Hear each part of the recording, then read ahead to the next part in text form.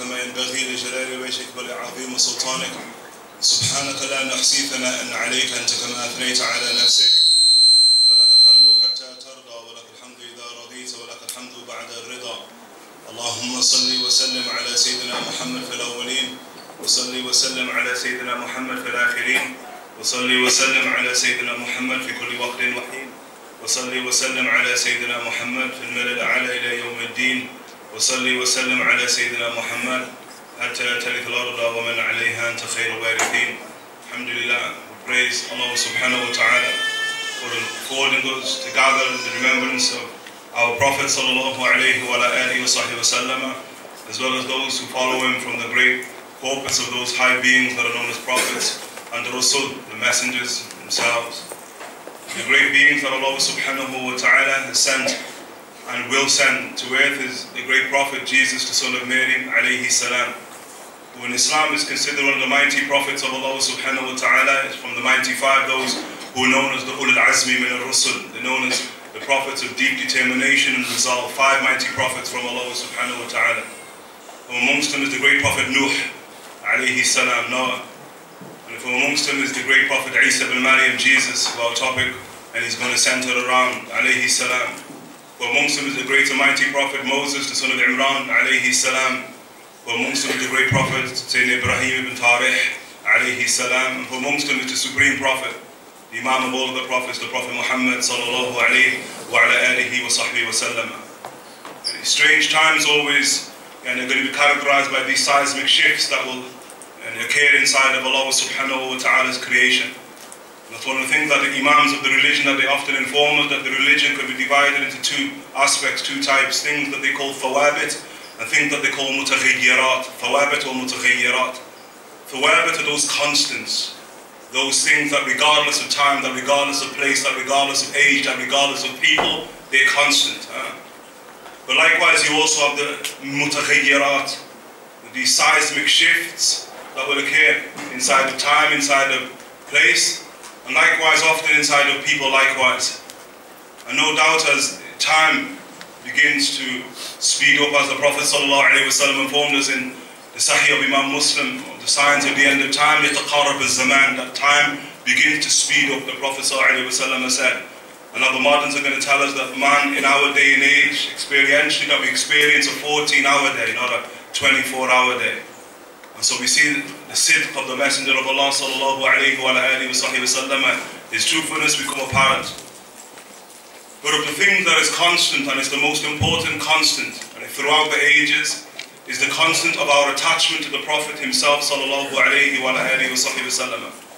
And this is the great determiner, and it will determine who we are ultimately with Allah subhanahu wa ta'ala, and where our darajat, where our degrees are going to lie inside the paradise of Allah subhanahu wa ta'ala.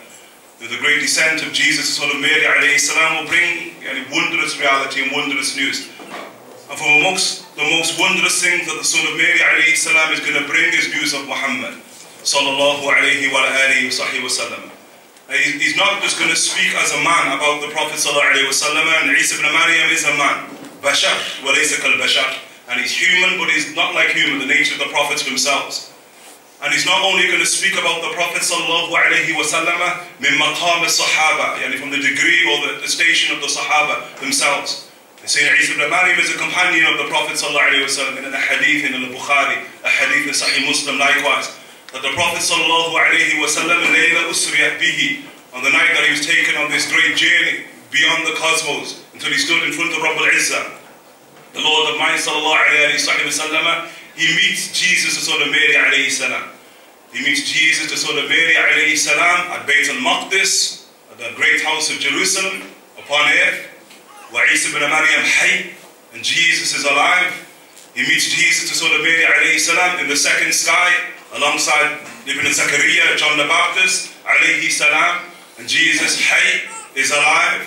He meets Isa ibn Maryam in his sojourn in the heavens, as in the tradition of the Prophet ﷺ, with the Prophet ﷺ alongside the Prophet Musa, alongside the Prophet Ibrahim, and alongside the Prophet Isa ibn Maryam, يَتَذَاكَرُونَ سَاعَةً.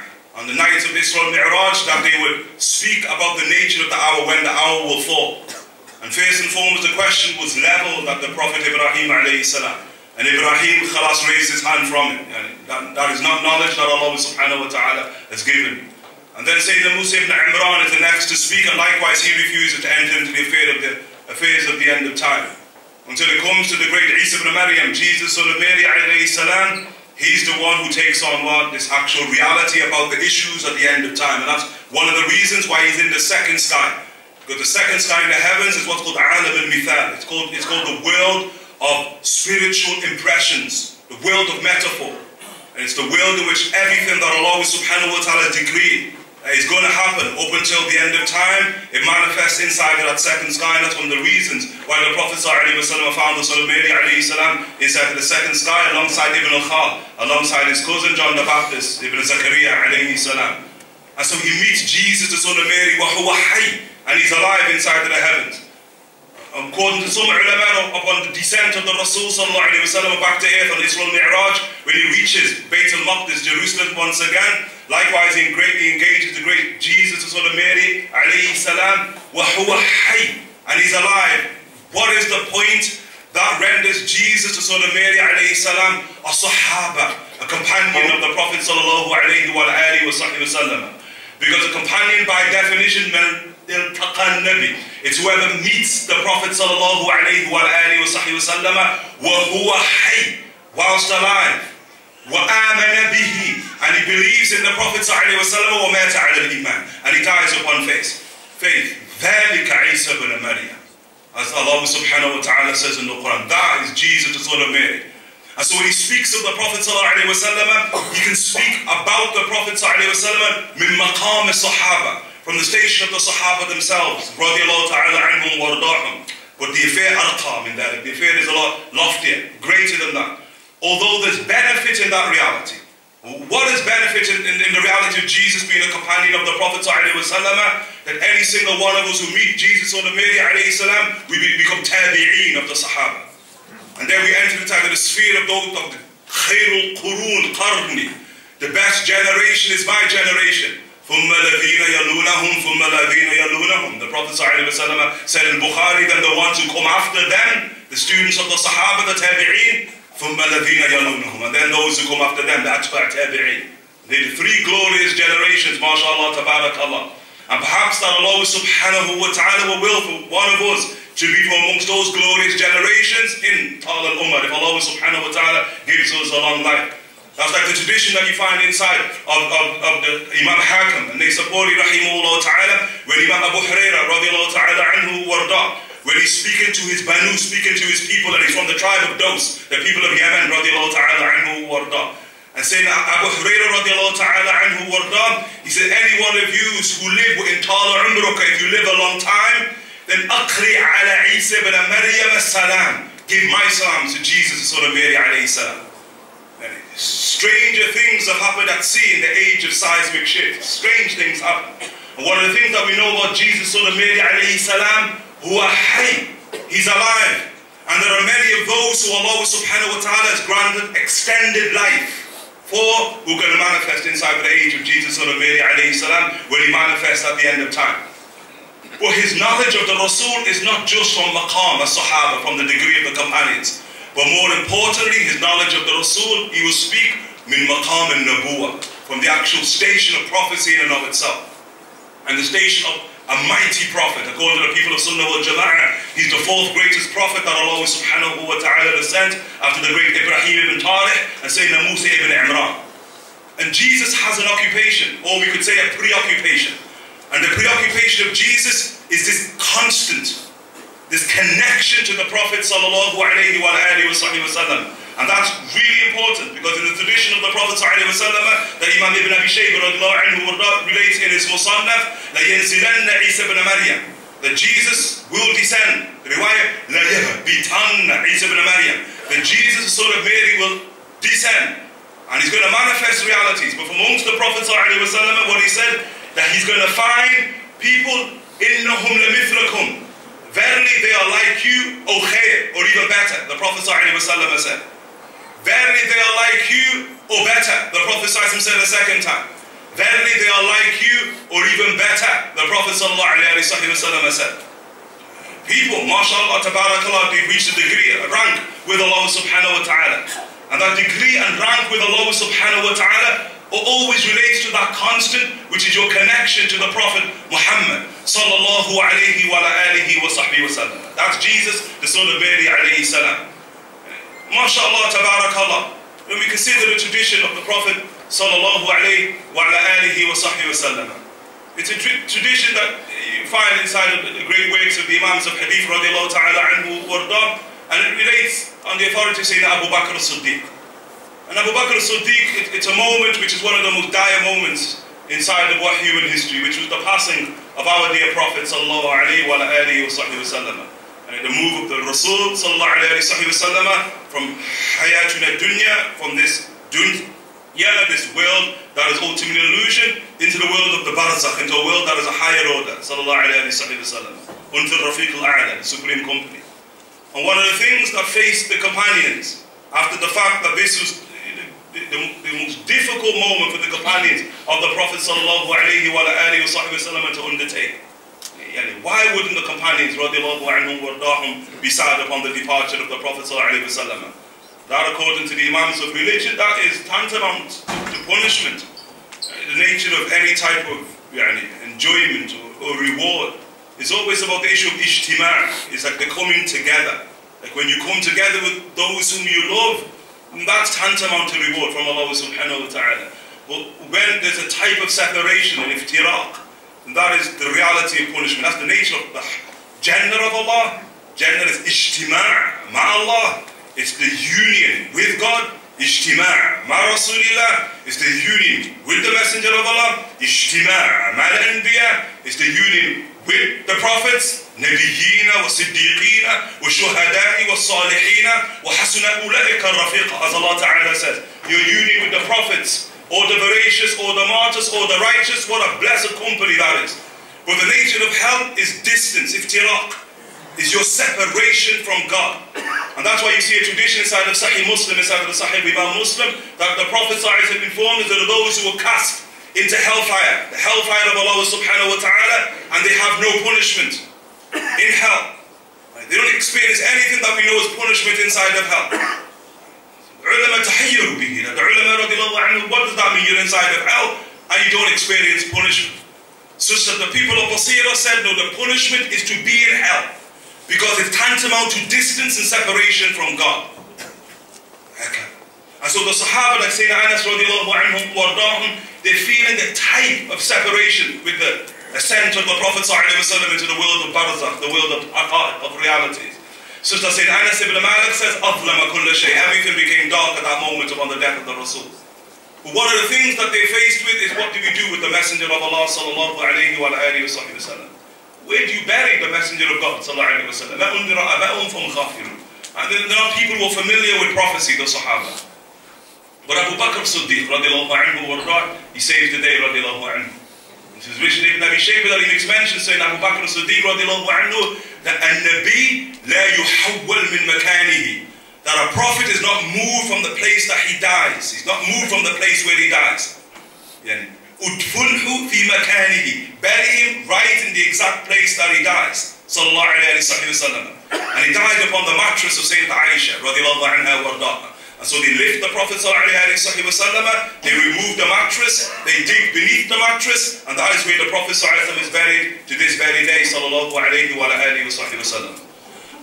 What is interesting about our constant, about attachment to the Prophet ﷺ, is that the fact inside of ahadith, multiple ahadith inside of the Sahih of Imam al-Bukhari and others, is that the Prophet ﷺ informed us where Jesus, the son of Mary, was buried.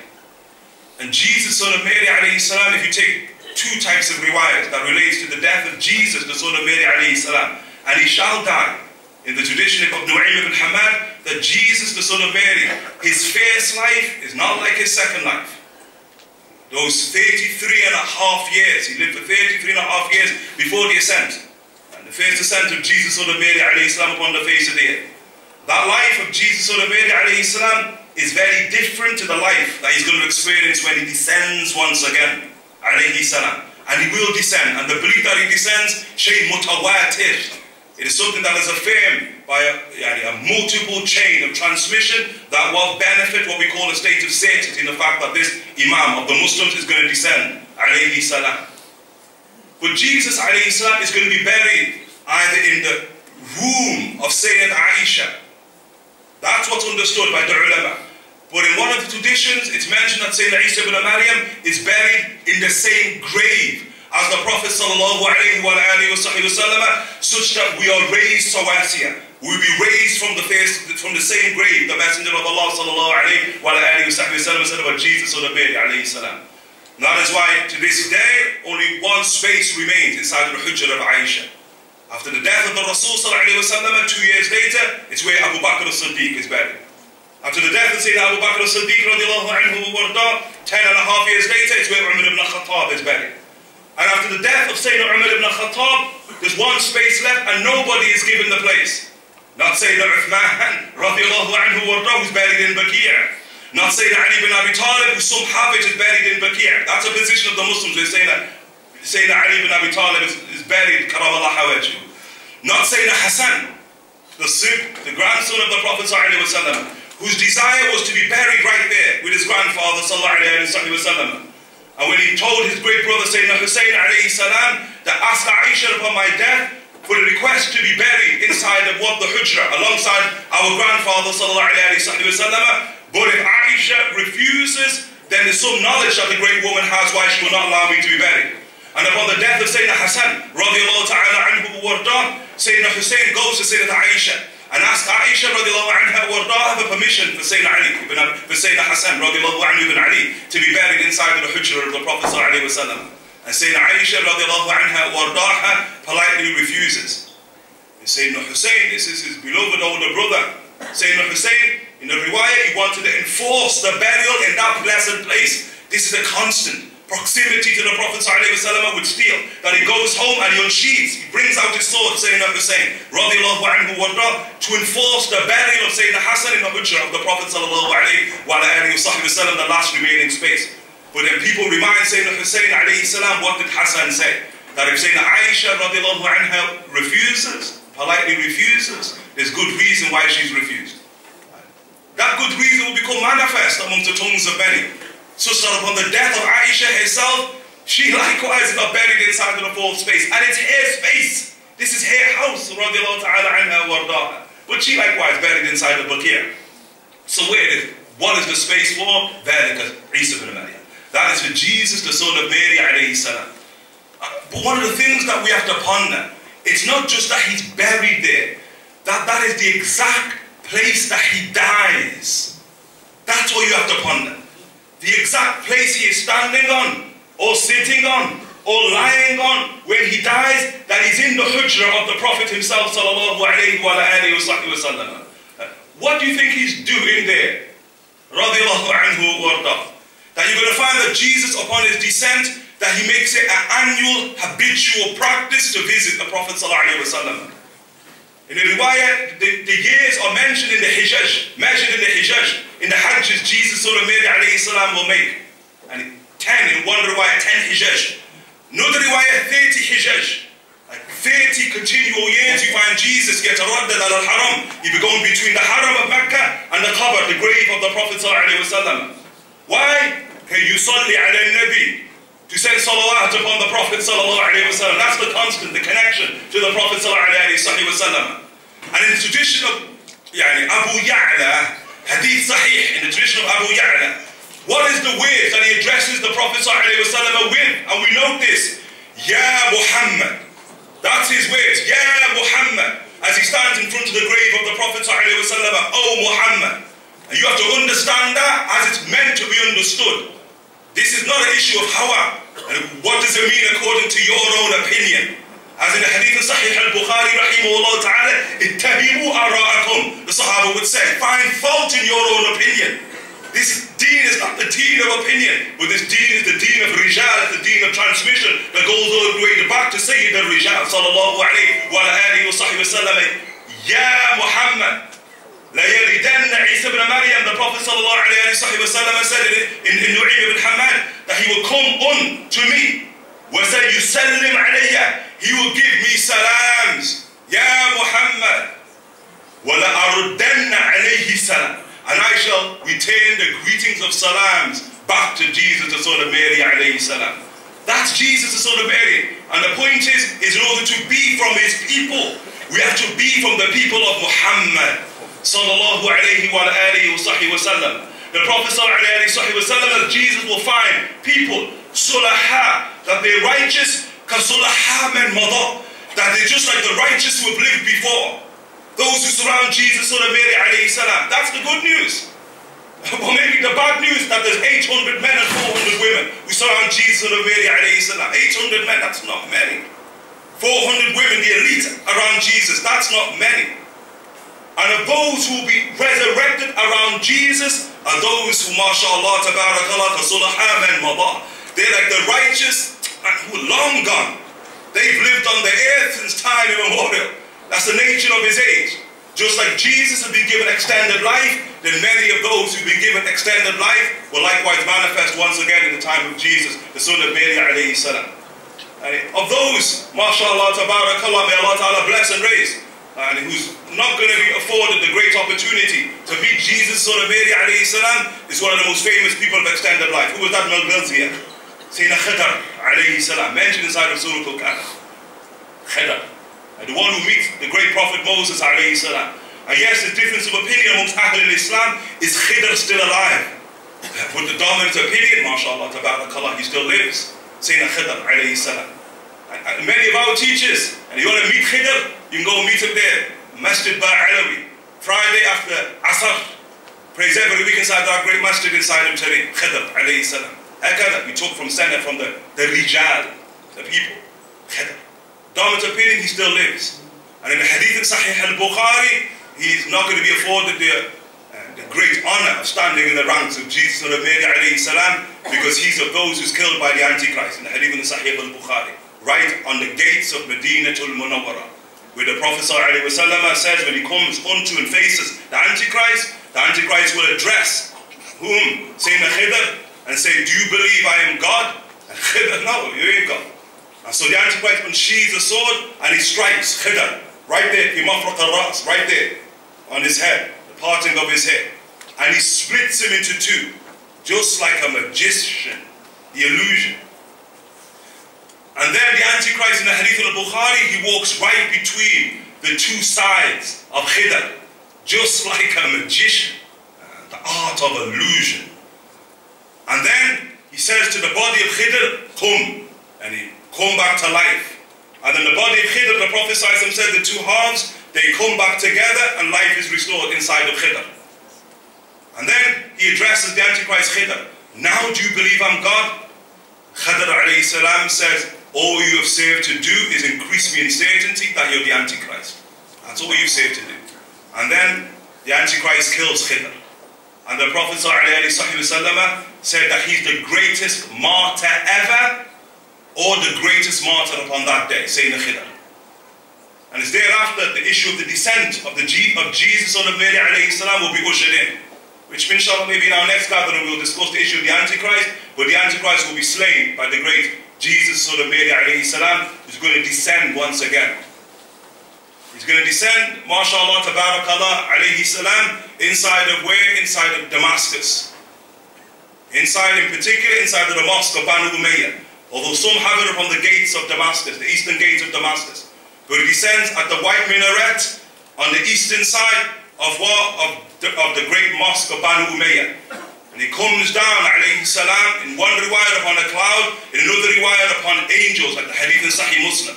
And he's with angels as he descends, from the heavens, alayhi salam, into the very mosque of Banu Umayyah.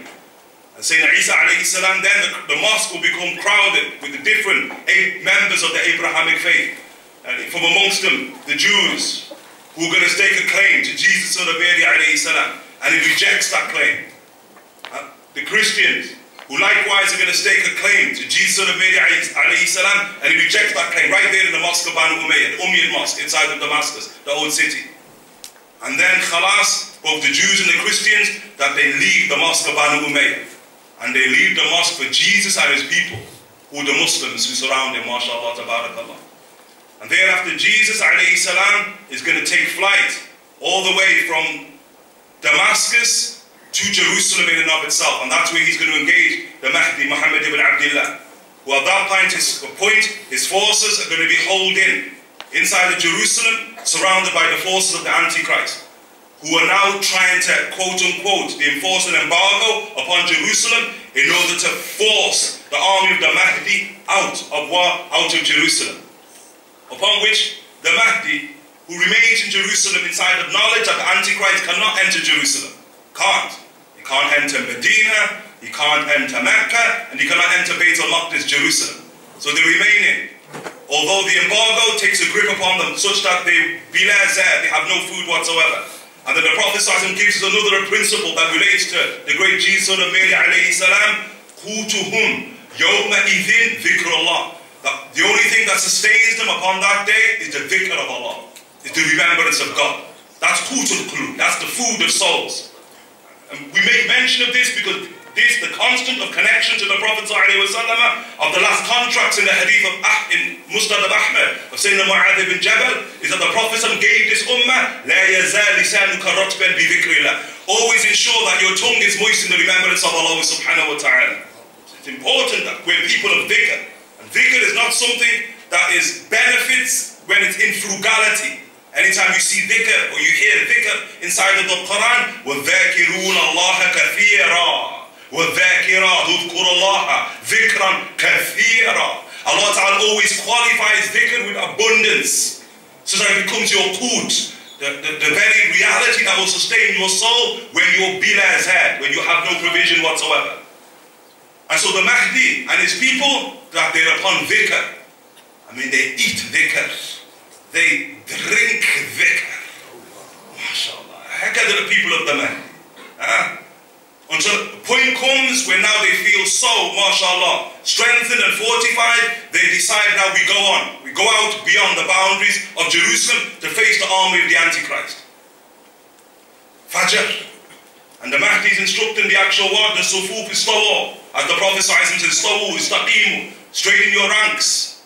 As the Prophet said, Kay la takhtalif qulubukum, so your hearts do not differ. That the issue is tawheed al-sufuf, the unity of the Muslims, the unity of the hearts. And the microcosm or the symbol of that unity of the Muslims you find in the very ranks of Salah. And there is the concern of whom the great, mashallah, tabarakallah, Mahdi Muhammad Abdullah, to ensure that the lines are straight for Fajr. And just as they're about to begin prayer, there enters Jesus, the son of Mary alayhis-Salaam, alongside those Muslims who gather around him from the city of Damascus. That they come on. And then there you see the movement just between the Mahdi and Jesus, where the Mahdi now, he moves back in order for Jesus to lead the prayer. And Jesus says, no, this is takrimatullah. And the honor of God for the ummah of the Prophet ﷺ, antumul umara. Yous are the leaders, ba'adukum li ba'd. Yous lead each other. And those leaders in particular, third constant, Ahlul Bayt, from the family of the Prophet ﷺ, the Hashimiyun. That's a constant of the religion in and of itself. Al-A'imma min Quraysh. Our Prophet ﷺ said in the hadith mutawatir at the highest level of transmission, that the leaders of this ummah are from Quraysh, and in particular from Banu Hashim, the family of the Prophet ﷺ, Ahlul Bayt. And there's Jesus, of the first things you see that he does, he gives it up to Ahlul Bayt. And the Mahdi is the one who leads prayer. And thereafter, after prayer, Fajr, they're going to discuss about what's going to happen. Then after Asr, wal Asr, inna al-insana fi khusr, illa alladhina amanu wa amilu salihati wa tawasaw bil haqqi wa tawasaw bi sabr, that they go beyond Jerusalem to face the army of the Antichrist. And when the Antichrist now sees Jesus, the son of Mary alayhis-Salaam, and he'll recognize Jesus. And Jesus don't look like Michelangelo or Da Vinci's cousin. Don't look like that. And the people got pictures of Jesus all over their walls, inside of their books, of films, the whole nine. And he don't look like that. And so when he descends, are you looking for that type of Jesus? You got the wrong man. He don't look like that. And that's really important, because we took the description of Jesus and Sadiq wal Masduq from the mouth of the truthful one, sallallahu alayhi wa alihi wa sahbihi wa sallam.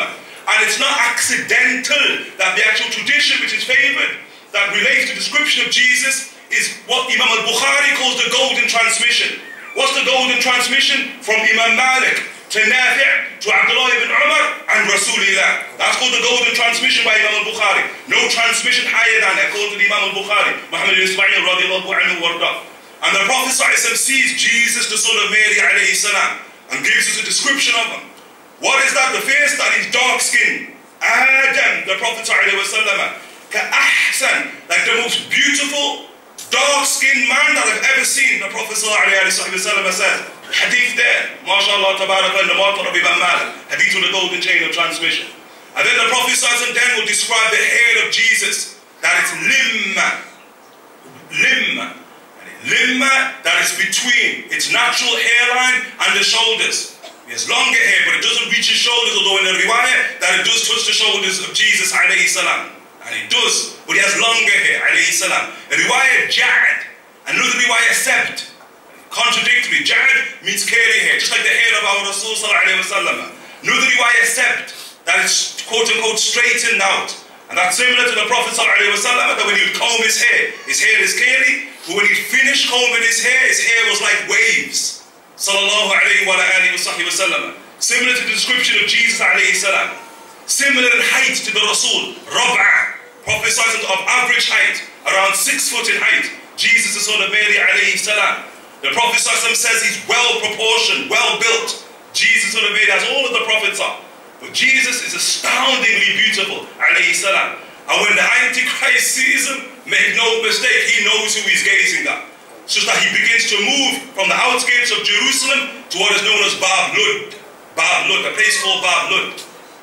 Bab Lud, where is Bab Lud? You can go on your Google Earth and you can Google it and you'll find Lud. And so it's a district, on one opinion, that it's actually inside of Tel Aviv. Some say it's Tel Aviv itself, what is now quote unquote the capital of quote unquote Israel. Some say it's Tel Aviv, Lud. Some say Lud, which is on maps, it's an area in Tel Aviv. Like BD8, not to scare you, but like that, there, Lud. Others, which I think is more interesting, they say that Lud is exactly where it's, the Bangodian airport. The Antichrist trying to catch a plane. He ain't gonna catch no plane. And then when he engages Jesus of Mary alayhi salam, subhanAllah, the hadith, he begins to yadhub. Yadhub literally means to melt. You know, like the Wizard of Oz, and it begins to melt. That's literally the hadith says. It begins to melt upon the sight of Jesus there when Jesus catches them up. And then Jesus alayhi salam will unsheath a dagger, and then khalas, he's going to stop the Antichrist, kill the Antichrist with a dagger. And then he's going to show the blood of the Antichrist to the believing fraternity. That's Jesus, the son of Mary alayhi salam. And that's going to be one of the greatest achievements in world history, is the slaying of the Antichrist. That which Allah will speak about, that can only happen upon the hands of Jesus, the son of Mary, alayhi salam, as in the hadith of al-Bukhari, where Sayyiduna Umar ibn al-Khattab attempts to kill a manifestation of the Antichrist, known as Safi ibn Sayyar, inside the Madinatul Munawwara. Sayyiduna Umar ibn al-Khattab wants to kill him, and the Prophet says no. Because, if he is the Antichrist, you have no power to walk over him. That's for Jesus, the son of Mary, alayhi salam. And if he's not the Antichrist, well, he killed an innocent man.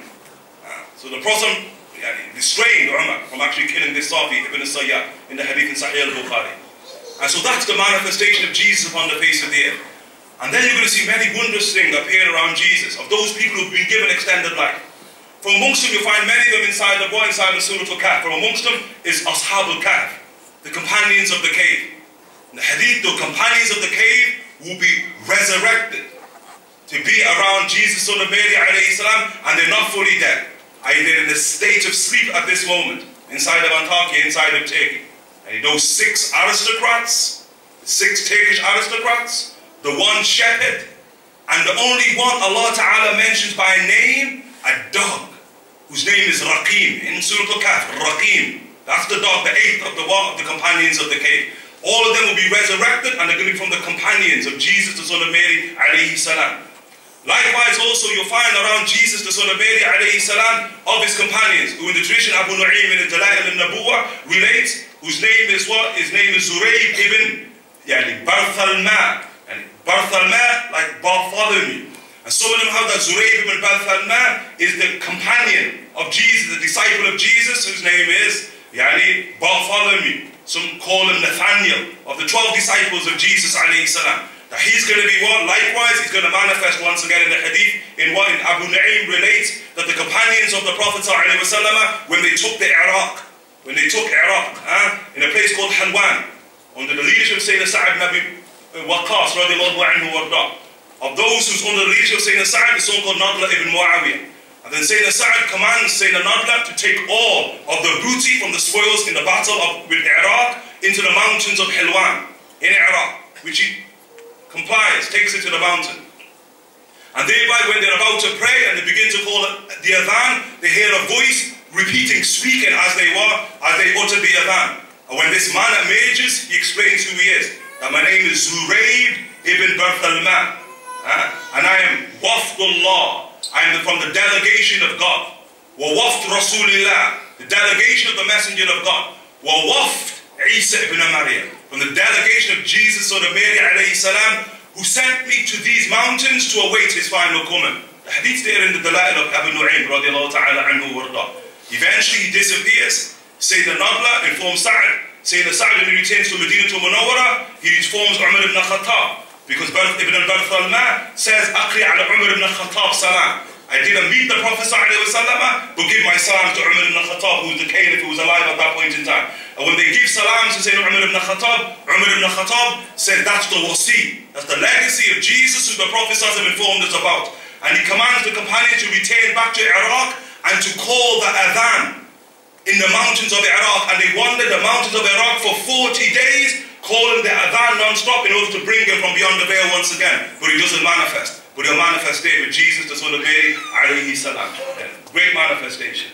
And Ashab al-Kahf, from the disciples who are around Jesus, and inshallah, tabarakallah, maybe from us, and maybe from our offspring. Like Sayyidina Abu Hurairah would say, radiallahu anhu, that when will Jesus manifest? And there's a secret in his way, Abu Hurairah, radiallahu anhu warda. Abu Hurairah would say, Jesus will manifest, then he would look into the crowd, and then he would see the youngest person in the crowd. And he would say, if that person lives long, khalas, they will meet Jesus.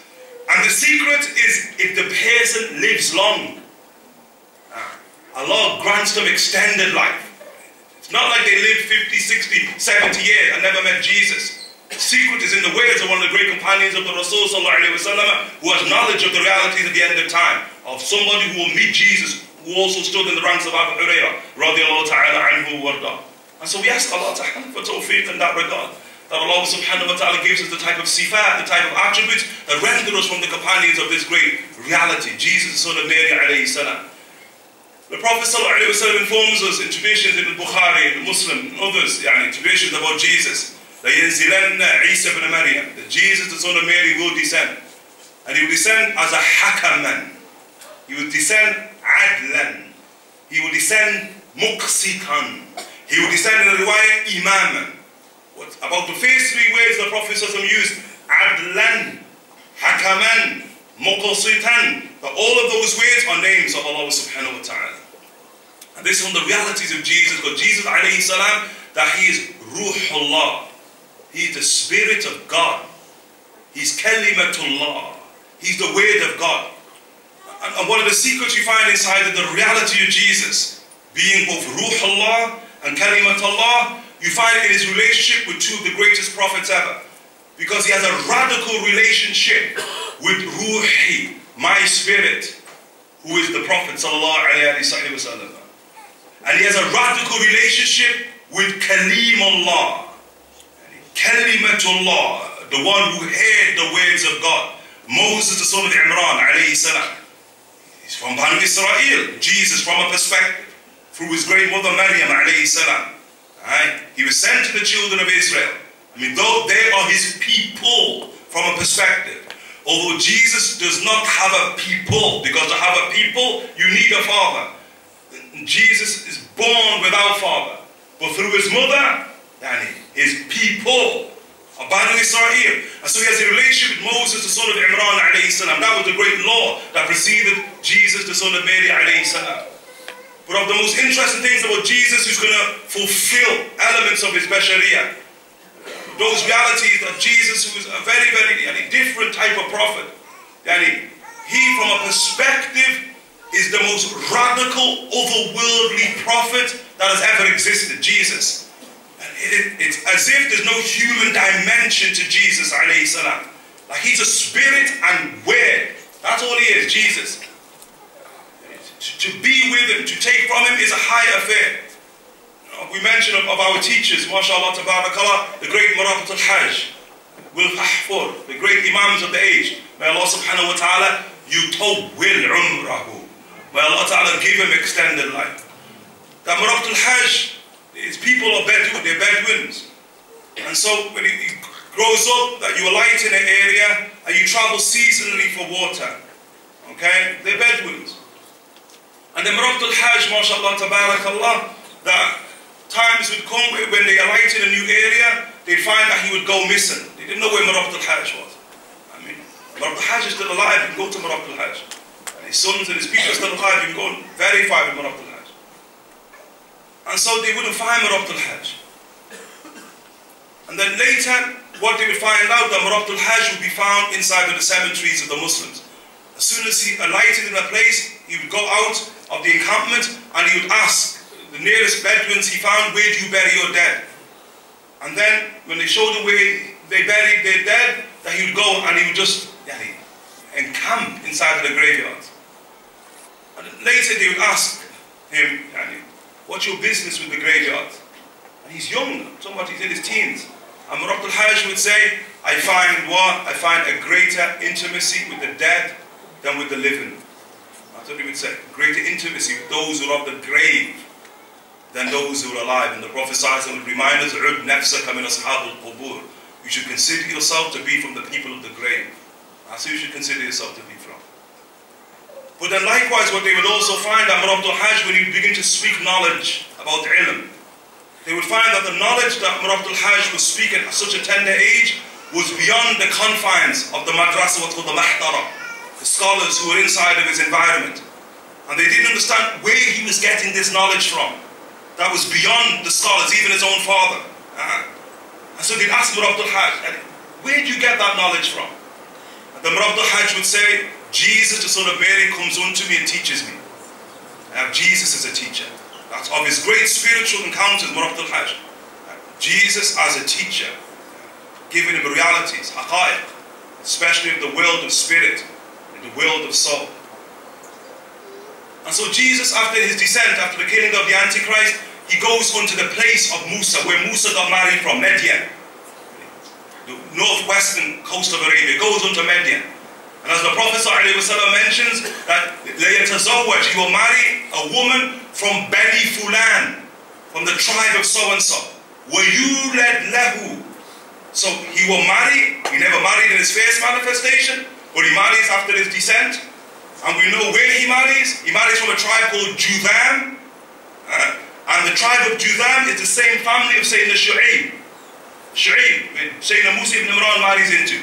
That's where Jesus marries into. So what's important, that he marries into the actual family that Sayyiduna Isa ibn Maryam, the offspring that Sayyidina Musa marries into. Connection with Moses. What becomes more important, he has children. And then if you have children, Isa ibn Maryam, what are you going to call your children? What are you going to call them? Imam al-Qurtubi in his Tazkirah, radiallahu anhu warda, he says he had two sons. First son he calls him Muhammad. That's the first son of Jesus. Second son he calls him Musa. Yeah, that's the Messiah. Look at the names he chooses. And those names, no doubt, are about the dual connection that Jesus has to the Prophet of Banu Israel, Moses, the son of Imran, and to the Supreme Prophet, our Prophet, sallallahu alayhi wa ala alihi wa sahbihi wa sallam. That's the constant, his connection with the Messenger of Allah, even in the naming of his first and his eldest son, Muhammad, alayhis-Salaam. That's his family. Riwayah is going to remain amongst them for 19 years, 19 years, in Nu'aym ibn Muhammad, 19 years that he will remain amongst what the tribe of Judam, Sayyiduna Isa ibn Maryam. Leaders of alayhis-Salaam, mashallah, tabarakallah. Until Allah subhanahu wa ta'ala is going to bring about a great calamity. And in the age of Jesus, revelation comes to Jesus, son of Mary alayhis-Salaam, whilst he's amongst the people of Judam, and that Allah subhanahu wa ta'ala revealed him to take those who are with him to Tur.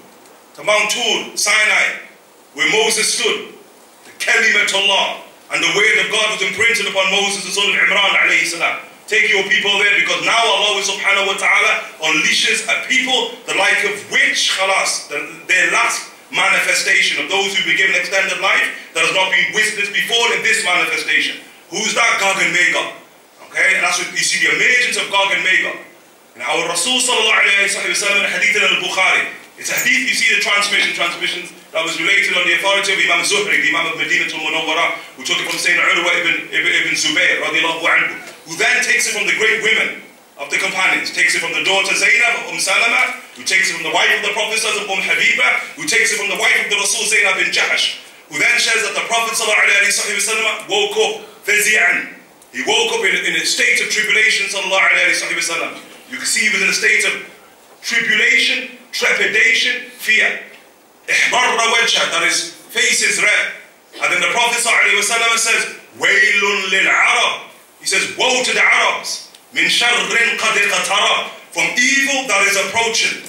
Then he says, Futiha rad mujuj wa ma'juj mithla hadihi. Wa aqad ashra, or different riwayats.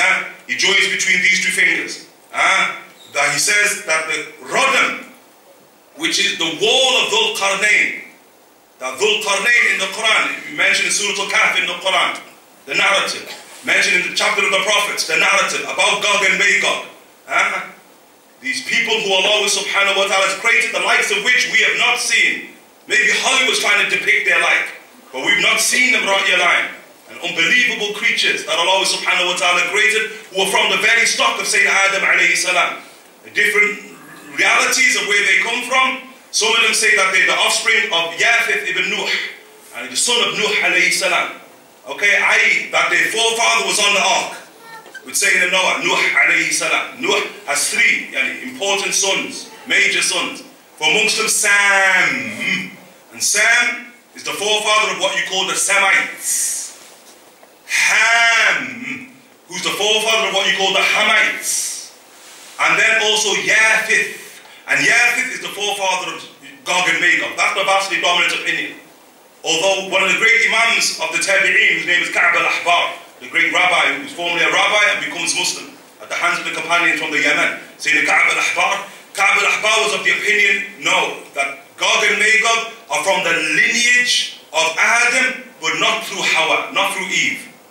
And he relates Ka'b al-Ahbar that Adam alayhis-Salam went to sleep and he had what we'd call like a wet dream. That's Sayyidina Ka'b al-Ahbar's opinion. And then the sperm of Sayyidina Adam intermingled into earth, and then from earth came the forefather of Gog and Magog. And born from a father, but without mother. Gog and Magog. Opposite to Jesus, alayhis-Salam. Okay? And that's what he says. Although in Farada bil Ka'b, it's only Ka'b ibn al-Ahbar who's of that opinion. Most of the ulama tend towards no, that's not the soundest opinion, but the soundest opinion that they're actually from Banu Adam, Adam and Eve, and they're from the sons of Nuh, Yafith ibn Nuh alayhis-Salam. And from them, differences of opinion. Some say Gog and Magog, 2 tribes.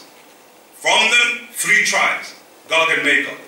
From them, 22 tribes. From them, 24 different tribes who together are known as Gog and Magog.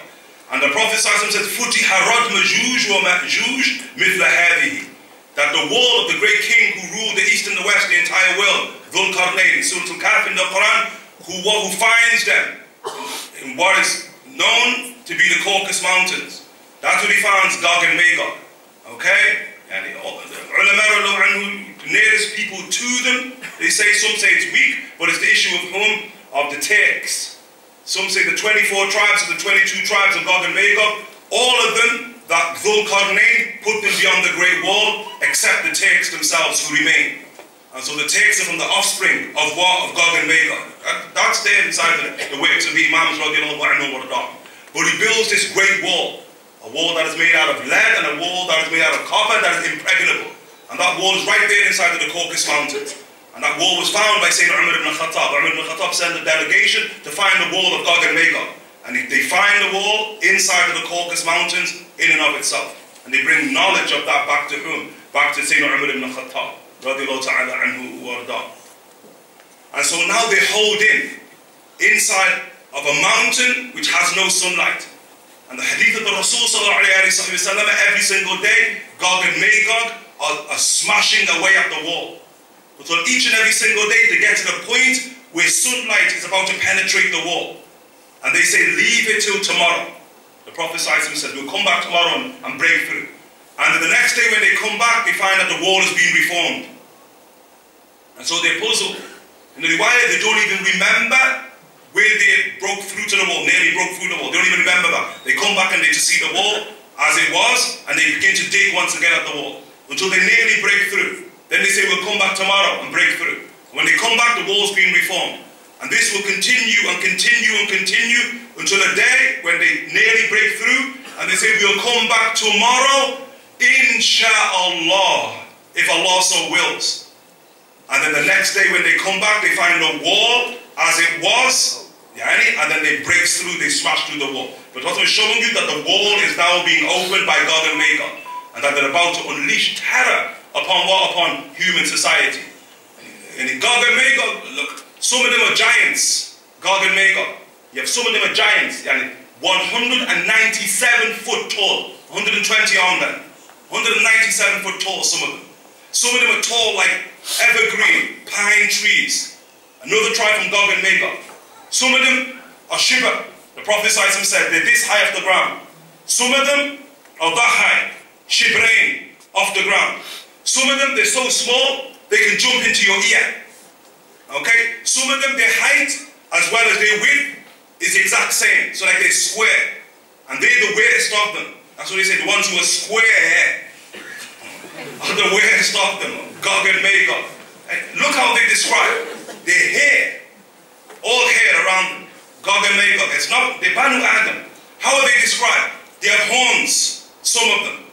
How are they, some of them have huge ears that they can wrap their ears around themselves. Some of them, they can lay out their ears and lie upon their ears. Horns, they have. Fangs, they have. Claws, they have. Claws. Some of them, they're like pigeons. Like they hit, they just collapse like a pigeon. Like a pigeon, like they're empty inside. It's descriptions of Gog and Magog. Like animals, they howl. In the riwayah, like ru'us al-kilab, like the heads of dogs. All like foxes, they howl. Like in the Quran, لا يكادون يفقهون قولا. You can barely understand what they're saying. Their words are unintelligible. Like they don't speak normal. Like these are bestial. And they eat elephants, they eat snakes, they eat scorpions, they eat themselves. Like they're cannibals. All of these inside the traditions describe them Gog and Magog. And when they break loose, they break loose. The Prophet ﷺ, he mentioned that there are 400,000 of Gog and Magog. And one of them does not die until he sees 1,000 of his offspring manifest, all of them warriors. So it's a warrior race, 1,000 manifest. Like they procreate, the likes of which we do not know. Some of them in the tradition of the Prophet ﷺ, that Allah will fill hellfire. And for every 100 people, 99 are going to hell. Of the most merciful interpretation of that is that Gog and Magog are 99% of human beings. And so what it means is Gog and Magog, not Banu Adam. That's a position some ulama say, although no doubt whatsoever in the issue of theology that there are people from amongst who are not from Gog and Magog who are going to hell. And we ask Allah Ta'ala for safety and security from being of those who are sentenced for a moment, even without punishment, inside of the hell of Allah Subhanahu wa Ta'ala. The Rasul Sallallahu Alaihi Wasallam, in the tradition, he mentions Sallallahu Alaihi Wasallam on the night of Isra al-Mi'raj, Allah Ta'ala sent him to Gog and Magog. The Prophet Sallallahu Alaihi Wasallam said, وَدَعَوْتُهُمْ, I summoned them unto the oneness, believe in the oneness of Allah Ta'ala, وَإِلَى عِبَادَتِهِ, and to worship Allah Subhanahu wa Ta'ala. فَلَمْ يَسْتَجِيبُوا, and they never answered my call, they refused. And so Allah Subhanahu wa Ta'ala will cast every single one of them inside of hell, Gog and Magog, alongside some of the offspring of Adam and alongside the offspring of Iblis, the devil. The Prophet Sallallahu Alaihi Wasallam says in the tradition of Nu'aym ibn Hamad radiallahu ta'ala anhu warda, hakada, Gog and Magog, when they manifest, they begin to drink all of the rivers of the east. In the riwayah, they drink the Euphrates, drink the entire Euphrates. Then they drink the entire Dajjal, the Tigris. They get to what's called Lake Tabariyah, they drink the entire lake. Such that the Rasul says when they move beyond the lake, the mid part of the army of Gog and Magog, and they're all in battle array, Gog and Magog, that what manifests? That they find that there used to be water here. Wasn't this a place of water? Because they still find the mud moist. And so they begin to suck the moisture out of the actual mud, Gog and Magog. And then when the mid part of the army move on, when the last ones arrive, they do not recognize whatsoever this was a place in which there was ever water. I mean, they consume and quote-unquote all of the natural resources upon the face of the earth. Human beings flee for dear life. Those who are around Jesus, they're up on top of Mount Uhud. Those who are not around Jesus, alayhis-Salaam, they say they take to their habitats, they even bring their animals indoor. And everyone locks themselves underground because they just wreak havoc upon the face of the earth, Gog and Magog. Until Gog and Magog are going to declare supremacy upon the face of the earth. That now we've defeated everybody upon the face of the earth. And then what then do? They have, in the riwayah, they have bows and arrows, others of them have spears that they turn towards the heavens. And they say, now we declare war upon the inhabitants of the heavens. And they begin to fire arrows into the sky. And then Allah subhanahu wa ta'ala puts them into a state of delusion and deception, such that you see the arrows return back with blood on them.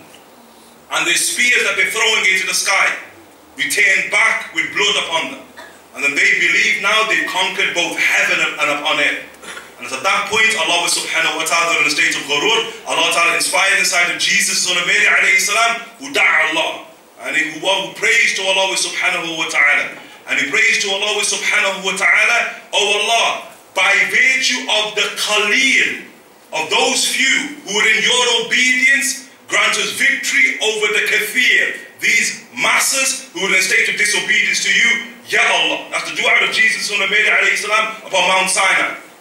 And then Jesus will send a man to go to earth, and he come down from the mountain to see what has taken place with Gog and Magog. And the man is certain he's going to be killed when he descends. But before he descends, Allah subhanahu wa ta'ala sends these little creatures that are like white worms. Although some say they're on 4 legs. They're like white worms, but they have like 4 legs. And Allah subhanahu wa ta'ala sends them to Gog and Magog. Some of them afflict their khafa, the back of their neck. Others of them inside of their noses. Others of them inside of their ears. And they begin to devour and kill every single last one of Gog and Magog. And so when he descends from the mountain, he finds all of them are dead. And then he returns back to Jesus, son of Mary, alayhi salam, and Jesus with his people is going to descend, alayhi salam, and then he's going to make dua to Allah subhanahu wa ta'ala because they have stank out the entire earth. It stinks with the rotten corpses of Gog and Magog. And so then Allah subhanahu wa ta'ala notably brings forth a spring, and that spring is called Haya, life. And that spring then overflows onto earth, and then it washes away all of the bodies of Gog and Magog into the sea once again. Okay? And that is one of the great sort of realities that Sayyiduna Isa ibn Maryam alayhi salam will encounter upon his descent once again onto the face of planet Earth. And thereafter you'll see the reality of Jesus alayhi salam play out. Jesus, as we said, he will frequent the haram of Allah subhanahu wa ta'ala. He's going to make hajj, as the Prophet sallallahu alaihi wasallam said. Not only will he make hajj, that he's going to try to retrace the footsteps of the Prophet sallallahu alaihi wasallam. La yuslikanna al-fijaja. He will surely travel a specific path. The Prophet sallallahu alaihi wasallam says, Hajjan aw mu'tamiran aw kilahuma. Doing hajj or doing umrah or both of them, the Prophet sallallahu alaihi wasallam said. Did he go to a place called Roha, which is one of the exact places that the Prophet ﷺ tread upon outside of Medina Munawwara, and it's from there he goes into a state of ihram. Sayyidina Jesus son of Mary alayhi salam, as he goes onto Bayt Allah al-Haram. This is Jesus, the son of Mary alayhi salam. What's important for us, he gives us context. What's going to happen at the end of time. Because all of the great battles that occur at the end of time, whether the battles with the Antichrist, or the battles with Gog and Magog, or the manifestation of the smoke that comes out of the Yemen, or the reversal of this planetary regression, whatever they're going to call it, of the sun rising from the west, sun rising from the west for 3 days. Many of the ulama have that all of these are going to happen in the lifetime of Jesus, the son of Mary alayhi salam. Such that when Allah subhanahu wa ta'ala sends that final wind that is going to take the actual soul of each and every single believer, for amongst the souls that it takes is the soul of Jesus, the son of Mary alayhi salam, as he's standing right there at the grave of the Prophet sallallahu alayhi wa sallam himself.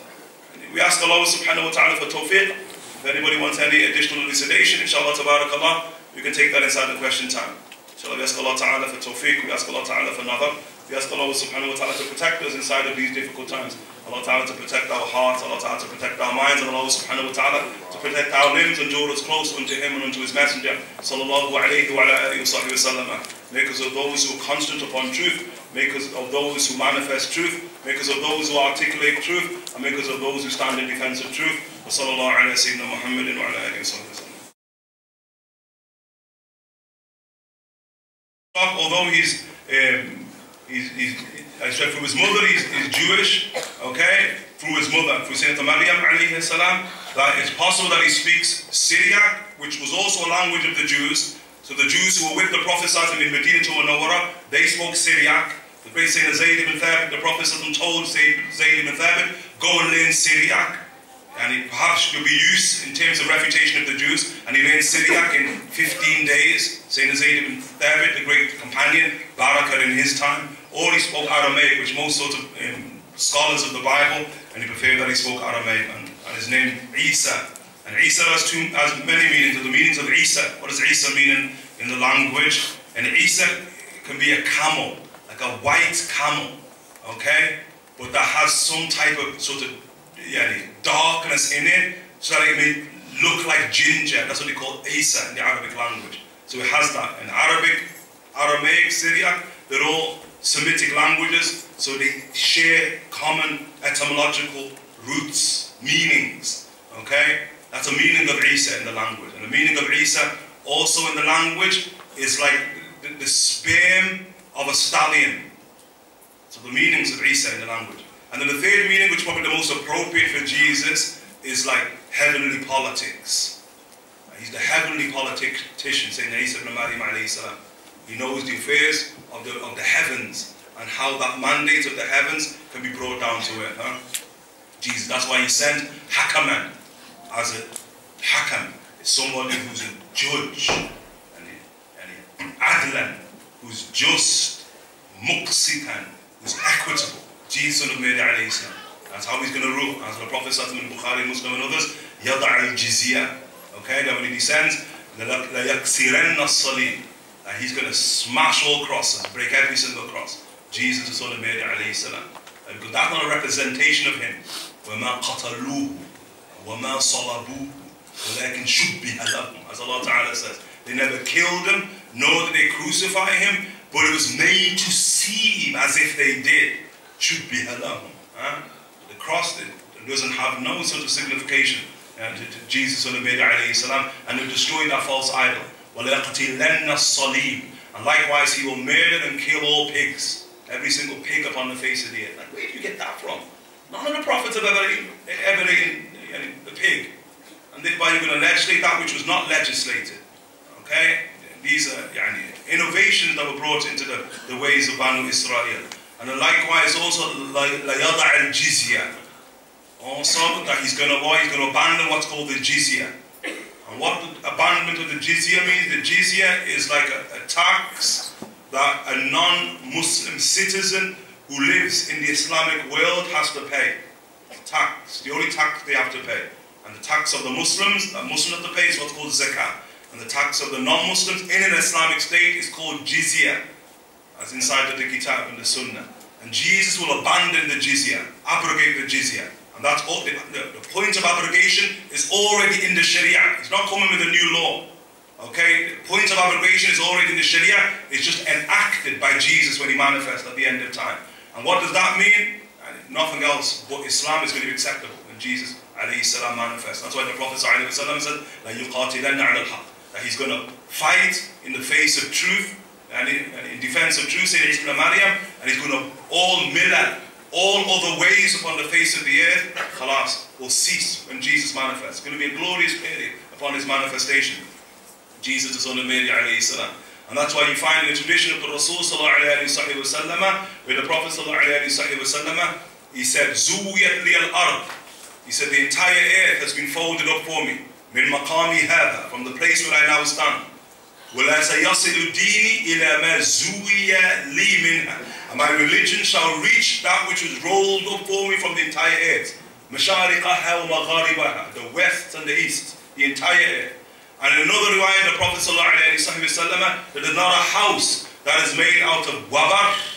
Wabar is hair, camel's hair, tents of the Bedouin. There's not a house that is made out of wabar, or that is made out of madar. Madar is adobe, made out of mud. Or that is made out of shajar. Shajar is like tree houses some people live in. Or made out of hajar, made out of stone or brick. إِلَّا سَيَصِلُ دِينِ. Saying that my religion will reach that house. The Prophet ﷺ said. When is that? وَاللَّهُ لَا يُتِمُّ هَذَا الْأَمَرِ in al-Bukhari. The affair shall be completed. It's in the age of Jesus, the son of Mary alayhis-Salaam. That's when the affair will be completed. What is the meaning of the hadith that the Dajjal will appear on earth for 40 days? One day like a year, one day like a month, one day like a week, the rest of the days like your days. The hadith means exactly what it means. Okay? It's a very literal hadith, that's how it's understood. That's the duration of the Antichrist. It's duration upon the face of the earth, what's called the final manifestation. Because as we learn, the Antichrist is old news, old, the Antichrist. The Antichrist, quote unquote, is alive and not well. That's how the Antichrist is. But he has a final manifestation, same as Jesus, son of Mary, has a final manifestation. Same as Khidr alayhis-Salaam has a final manifestation. Same as Ashab al-Kahf has a final manifestation. The same as Zurayb ibn Maryam has a final manifestation. They have final manifestation. Antichrist is from amongst those creatures Allah Ta'ala has given an extended life to. And the cave of the sleepers, is it in Turkey or Jordan? It's believed that it's in Turkey. Or is there a difference of opinion? Allahu A'lam, is a difference of opinion. But the Jordanians claim everything, to be perfectly honest.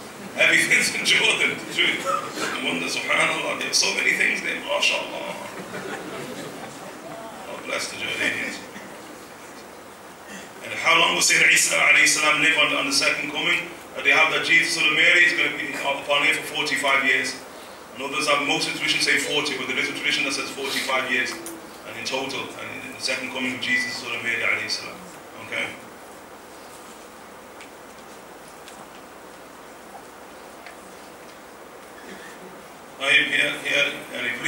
Please forgive me for this question. There has been some mention that the hadiths you mentioned in your last talk regarding the Prophet Muhammad ﷺ mentioned in America, Saddam Hussein were fabricated. Could you shed light on this, please? It is also alleged that the Sheikh Jibreel Haddad confirmed the fabrication also. There are those who say the hadith is fabricated. Okay? But the hadith fabricated, and that can be a powerful point that the hadith is fabricated. But that's not the issue of quoting it.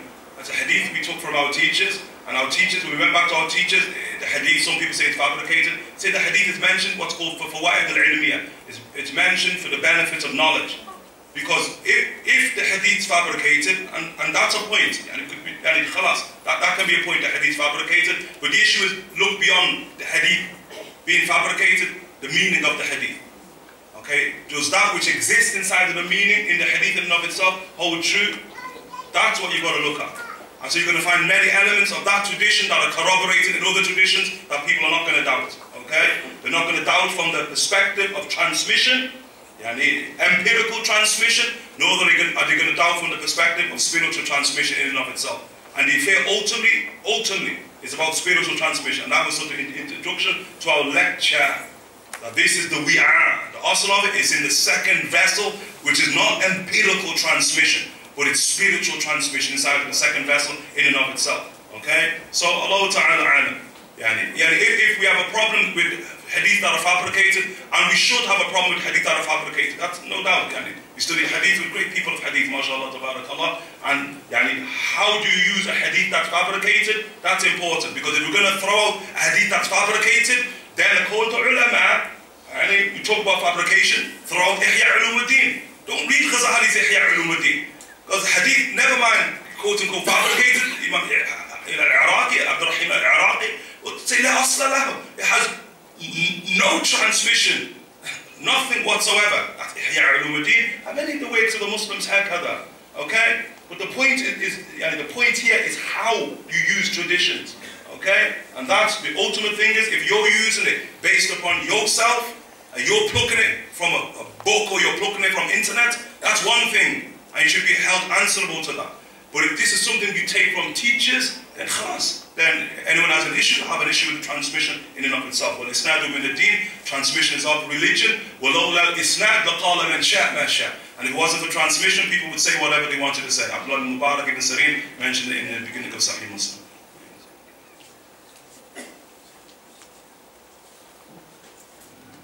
I have heard that our Rasul sallallahu alayhi wa sallam saw Isa doing tawaf of the Kaaba in a dream, and later in the same dream he saw the Dajjal doing the same. And what does this mean? And hadith inside of that. The hadith inside of Sahih Muslim, the hadith there about the Prophet sallallahu alayhi wa sallam, he saw Sayyiduna Isa ibn Maryam inside of the dream state. That tradition describes Jesus, the son of Mary alayhis-Salaam. That's there. In the complexion of Jesus, as an example, in that tradition, the complexion of Jesus, it mentions Ahmar and Abyad. It's a dream of the Rasul. And it mentions, you see Jesus, Ahmar, which in language of Arabs can mean red, and Abyad, which can mean fair. So like our Prophet is Abyad, Mushawwish bil Humra. He's fair with redness. That's how we describe the complexion of our Prophet ﷺ. And in the hadith that the person is referring to, which is in Sahih Muslim, that's how Jesus is actually described as a complexion in the dream of the Rasul. And the ulama are at odds as to what it means. The dominant they gave to the issue of Jesus being dark-skinned, Adam, Udma, which is Lawn al-Arab, like al-Barzanji brings in his Isha'a, and that's the actual colour of Isa ibn Maryam. And that's Abdullah ibn Umar ibn Khattab, the issue why it's given tarjih. Abdullah ibn Umar ibn Khattab, the son of Umar ibn Khattab, the great Abdullah. And he said, I ain't heard anybody saying Jesus is other than Adam. Hakada sami'tu from the Rasul. This is what I heard about the complexion of Jesus from the Messenger of Allah sallallahu alayhi wa sallam. That's Abdullah ibn Umar ibn Khattab. Those who relate other complexions, that they are of whom Sayyidina Abdullah ibn Abbas, it's on that tradition, likewise Sayyidina Abu Hurairah, radiallahu anhum wa ardahum. Okay, so there's an ikhtilaf in that regard. But that's the dream, that is, Sayyidina Isa ibn Maryam is doing tawaf around the Kaaba, and there's two men, and he's holding on to the actual shoulders of two men. He's holding onto the shoulders of two men as he's doing tawaf around the Kaaba in the dream of the Prophet ﷺ, and the Prophet ﷺ describes Jesus. And describes him by complexion, as we mentioned, and describes him also by his hair. That his hair is like it's like dripping with water. And then in another riwayah it says, although la yusibuhu al-balal, although it's not moist. And so the ulama say it's metaphor, that the world of dreams is symbolic, that it's a metaphor for cleanliness. Jesus is clean, mashallah, he makes tawaf around the Kaaba. Then thereafter, you see the A'war of Dajjal, you see the one-eyed Antichrist behind Jesus, the son of Mary alayhis-Salaam. Although the ulama radiallahu anhum yastashkilun, they find that hadith problematic, that part. Why? They ask, how is the Antichrist there at the Kaaba? Okay, how is he at the Kaaba when he cannot enter inside of Mecca and Medina to Munawwara? Although no doubt there's a complexity to that. First and foremost, it's an issue of what? It's an issue of the dream state. So it doesn't necessarily hold to be literal. Okay, it's literally the symbols behind it. And inshallah ta'ala, maybe we can look at that in another session. Someone told me Umar and Abu Bakr are made from the same soil. Yeah, and someone told me that Umar and Abu Bakr are made from the same soil as the Messenger of Allah. Does that mean Jesus is too? It's not like the exact same soil, because although they're in the same space, genetic space, as the Prophet ﷺ, but it's not the exact soil of the Rasul ﷺ. His space is his space, okay? But it's as close as you get. Likewise, Jesus, son of Mary alayhis-Salaam. Obviously, the principle they're asking about is the belief held that that a human being is created from the soil that he's buried in. That's the soil Allah Ta'ala uses to create you from. And so Abu Bakr is buried next to the Prophet ﷺ, Umar next to Abu Bakr, and Jesus next to Umar. Okay? So it's similar soil, but not necessarily the exact same soil. And how do I protect myself from Gog and Magog if they were to come about in my lifetime? Run! Run, Gary, khalas, got a pair of New Balance trainees and head for the mountain.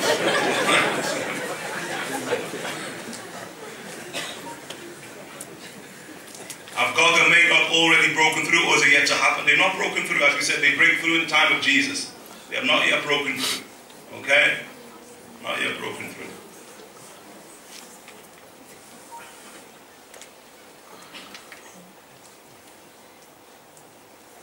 And how long will the Mahdi and Sayyidina Isa be together during their respective, and some of them say like around 7 years, some say like 9 years they'll be together for. In terms of the Senate of the Mahdi, after the Mahdi's call comes the Qahtani. The becomes the Qahtani, and he's the leader after the Mahdi, from amongst the alayhis-Salaam. And after Jesus, son of Mary, the heir of Jesus, somebody called Al-Maq'ad al-Tamimi. Maq'ad al-Tamimi, he's one after Jesus, he becomes the heir of Jesus, alayhis-Salaam.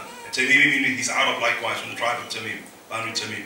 And of the great lieutenants of Jesus is the one we heard about before in our last session, the Shu'ayb bin Salih al-Tamimi. And Shu'ayb bin Salih al-Tamimi likewise is of the great lieutenants of Jesus, and likewise of the Mahdi.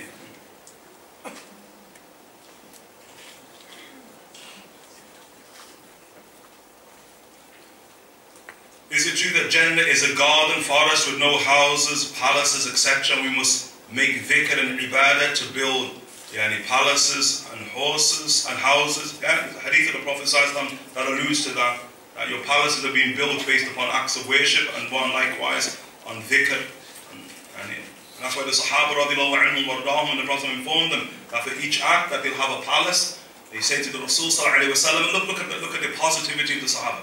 Then we'll have a lot of palaces in Jannah, O Messenger of Allah. And then the Prophet ﷺ said, Wallahu akbar wa atyab. Allah is more and more beautiful. Don't worry about that.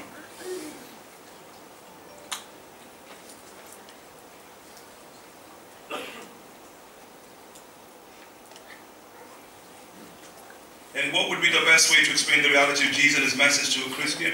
And maybe as Sayyidina Ja'far Tayyar, Ja'far ibn Abi Talib radiallahu anhu, when he was in the great land of Aksum in Abyssinia, in modern-day Ethiopia, when he recites to the Negus, the Najashi, Surah Al-Maryam.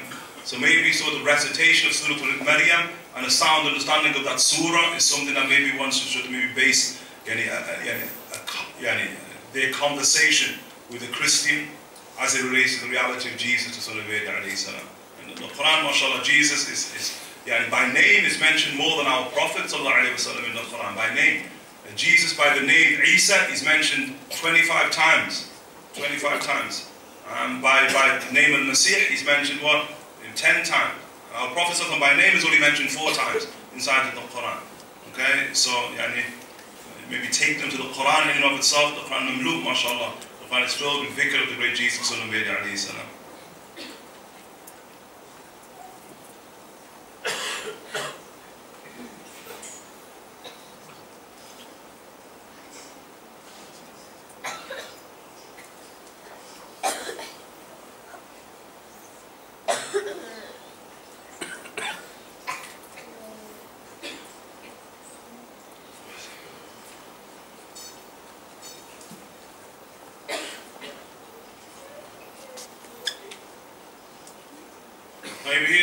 Well-known hadith and issues well known. Here, there is a sahih hadith, and that's right, in which the Prophet says that all the people alive on the earth today will be dead after 100 years. So what does it mean? As relates to Khidr alayhi salam. Okay, and you have to sort of reconcile that hadith which is sahih with other hadith which are sahih, which speak about people who have extended life. Like a simple example here is the Antichrist. Hadith in Sahih Muslim that is alive upon an island. And so what and this is the time of the Rasul, Sahaba met him, saying Tamim al-Dari, rahimahullah ta'ala. And so the point being that you have to reconcile that hadith with other ahadith. You can't take anything in isolation. Okay? Do you believe in some of the book and reject others? No, khalas. It's religion is holistic. And so the ulama radiallahu anhum were down to give a simple way to understand that, which is called al-hukmu ala al-ghalib. Ordinarily, the ruling is in accordance to what is normal, or the majority. So the Prophet is speaking in that language. When it means everybody upon earth, he means the vast majority of people upon earth will not be alive in 100 years' time. He doesn't mean every single person. That's how it's understood, because other hadith qualify the hadith, and that's really important when we look at it in legal theory and others, hadith interpretation.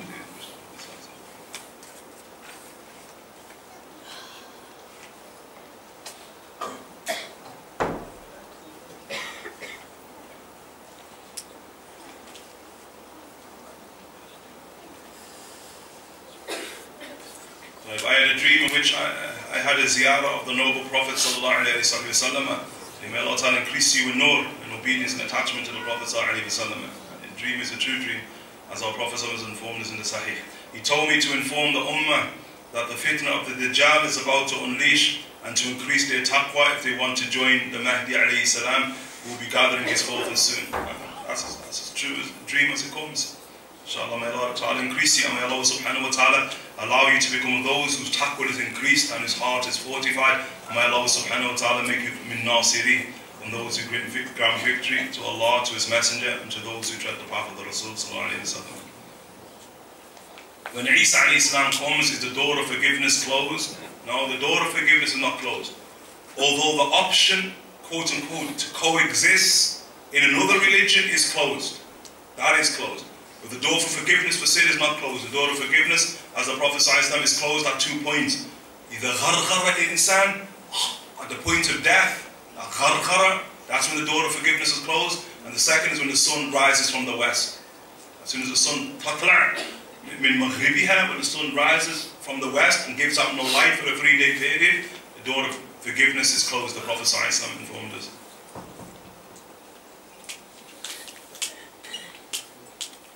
We've got some Black Panthers in the room here. Will there be a revolution? What is your opinion?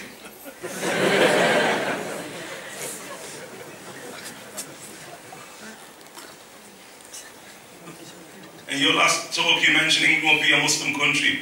And I don't think I said that. I don't think I said England will be a Muslim country. I said the king of England will be a Muslim. The king of Abyssinia was a Muslim. Abyssinia never became Muslim. So let's qualify statements here. Although in England, mashallah, we did mention that it's good. The future of England is good. It's a blessed land we live on. Although I know there's some who are here who believe that England is the island of the Antichrist. That's something I've heard from my teachers, but I suppose if that's what you believe, that's what you believe. And we hope it's not. Do you know what time period this will be in? I don't know. During the time of Imam Mahdi or Isa, maybe during your time. So that's, as we said, what's really important is we personalize all of this. Again, this is not sort of entertainment, this is ilm, this is knowledge.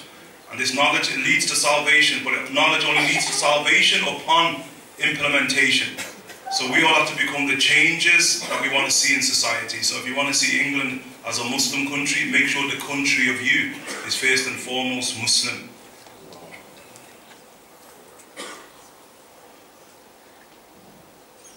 Some say that Gog and Magog are already here, and they quote the hadith that a hole appeared at the time of the Prophet ﷺ. Yes, as we said, they are already here. Some say that Isa alayhis-Salaam has already passed away, as in the Quran, Allah Ta'ala used the mutawaffiq, which translates as death. Well, no, you translated it as death. The fact that Jesus is alive, khalas, that's beyond doubt that Jesus is still alive inside of the heavens. Hi, Jesus alayhis-Salaam. We used the word several times, okay? So mutawaffiq, the word mutawaffiq from the word wafa. The Arabic language, the word wafa in the Arabic language is about the fulfillment of a term. It doesn't literally mean death. The mutawaffiqa wa rafi'uka. Okay? We're allowing you to fulfill your first term. Okay? Upon the earth, 33.5 years. And then we're going to raise you into the skies. Okay? So it doesn't literally translate as death, although it can be used in the language of the Arabs as death, because when you die, you fulfilled your full term. So from that perspective, it can be used as death. No doubt, wafa can be used as death. But that's not what it means inside the Quran. There's not a single Imam of alayhis-Salaam who said it means death inside the Quran. Okay? That's like the stuff, like the Imams, like whom Sheikh Abdul Fattah al-Khudda, rahimahullah ta'ala, had the tahqiq of one of the Imams of Kashmir, who wrote a refutation upon the Qadianis. Qadianis who have the type of belief that Jesus alayhis-Salaam is already dead. That's not the belief of Sunnah wal Jama'ah. It's not the belief of Ahl-Islam. Okay? Is this a proper belief? No, it's not. If someone doesn't believe in Isa alayhis-Salaam's return, is it kufr? Well, I think we should necessarily worry about is it kufr or not. Leave that to the Imams of Islam to worry about who's doing kufr and who isn't. We are currently living in the city, working towards a better community.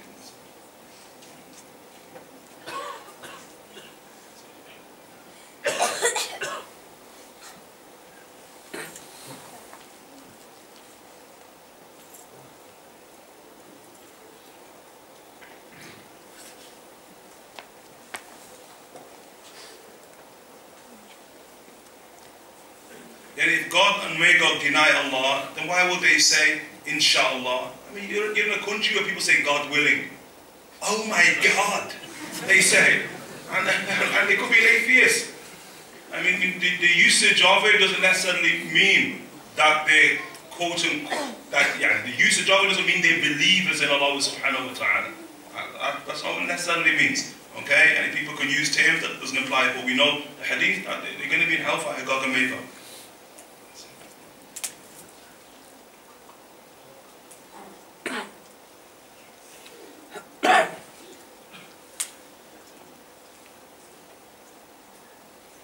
Muslims are beautiful, man. This question, if God and Magog deny Allah, then why will they say, inshallah, will we see Isa in our lifetime? In the next 30 to 50 years? Will Jesus alayhis-Salaam know the Quran? And then, how do you deal with waswasa in wudu? Like, whoa.